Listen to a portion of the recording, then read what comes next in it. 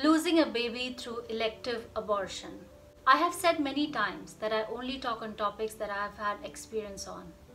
So here I am, sharing the most difficult topic to share. There is so much resistance happening in my body right now. When I say these words, I just want to shut down and hide myself where no one can see me. But I want to brave this because I know it will help you and in turn will help me to heal. Losing a child is a loss that I could compare to losing a limb. Not a day goes by when you don't remember your lost child. My experience. I wanted to write a letter and throw it in the sea. I wanted to complete my incomplete journal, take printouts and then burn the pages. I wanted to cry and mourn and grieve and lock myself up. I wanted my partner to be there for me and just be there. I wanted to see my baby. I wanted to hold my baby. I wanted to spend the last few moments with my baby. I wish I could do the last rites for my baby. Even if the above mentioned sounds silly as per societal standards, it does give closure. And you get to decide how you want to give your lost baby a closure. Instead, what did I do? I just hired a trainer, went all out with making a body that I had always wanted. So why am I not happy about it? Because after that started a series of mental health issues because of the suppression of my feelings and diversion towards something I shouldn't have diverted towards, not without grieving. I did not grieve, and so some part of my heart is constantly grieving and I don't know which part. I'm so lost. People usually know me for my positivity and all smiles.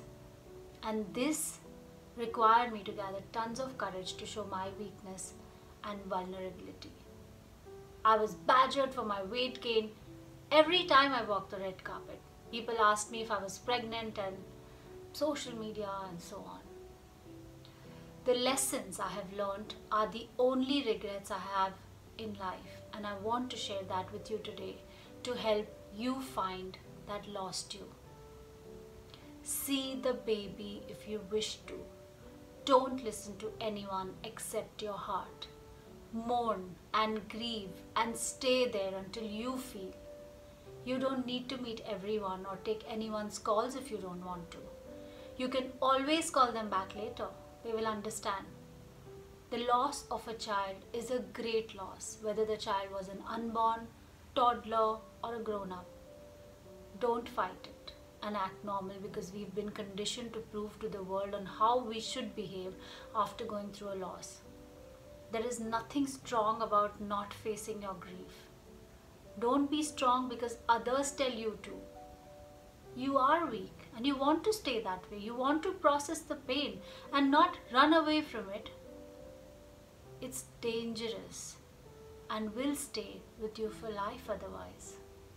Let the memories of the baby be there for you, not the regrets. You must be actually wondering, what am I talking about? Yes, we lost a baby.